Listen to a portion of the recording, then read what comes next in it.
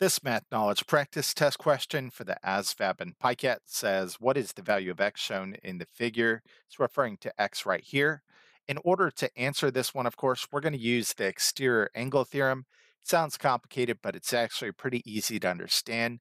The exterior angle theorem says the sum of the two non-adjacent angles to the exterior angle equal the exterior angle. So in other words, the measure of angle 1 plus the measure of angle 2 equals the measure of angle 4. You could see that right here.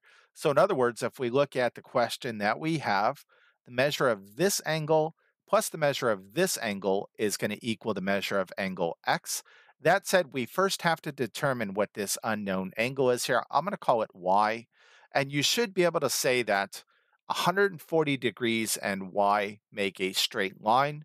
Therefore, they are considered supplementary angles. And of course, you should know that supplementary angles add up to 180 degrees. So in other words, 140 plus y equals 180. To get y by itself, we're going to subtract 140 from both sides.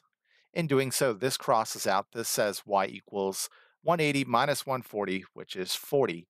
So we know the measure of angle y here is 40 degrees.